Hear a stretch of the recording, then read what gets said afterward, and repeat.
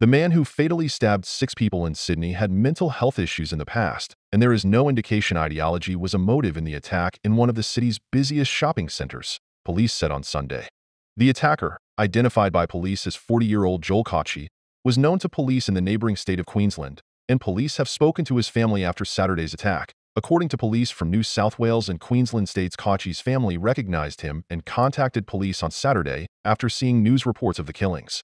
The family, when they viewed footage of the event on TV, thought that may well have been their son, and they reached out to authorities, said Queensland Police Assistant Commissioner Lowe.